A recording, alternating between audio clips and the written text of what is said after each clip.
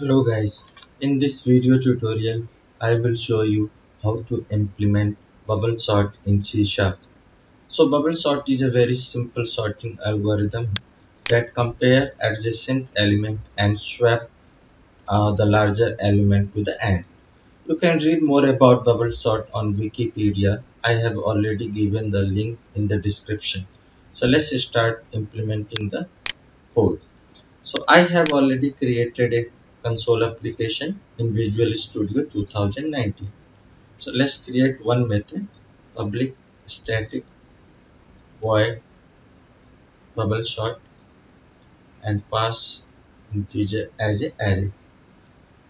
To implement bubble sort, we require two loop. So outer loop will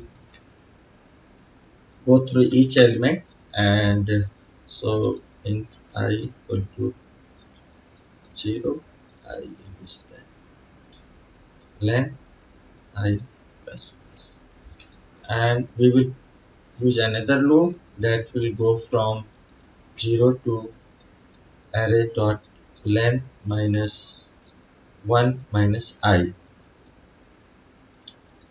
and j, because we don't want to include the last element because last element is already at the correct position. Then we will compare the adjacent element. If the current element is greater than next element, then we will swap. So we will swap by using third variable, and then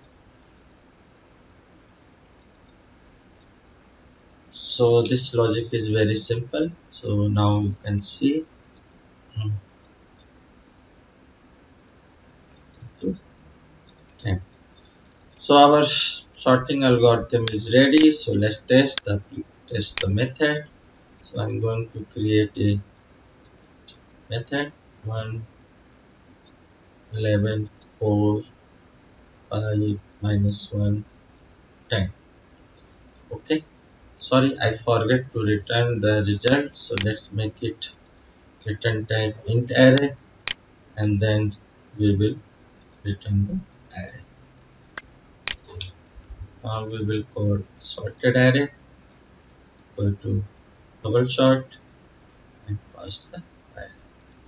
Now let's print the sorted array, and we will use console.write and print the item, some space, and in the end new line. Now let's run. You can see the array is sorted. So that's it for this demo. Please like and subscribe my channel and let me know your suggestions and feedback.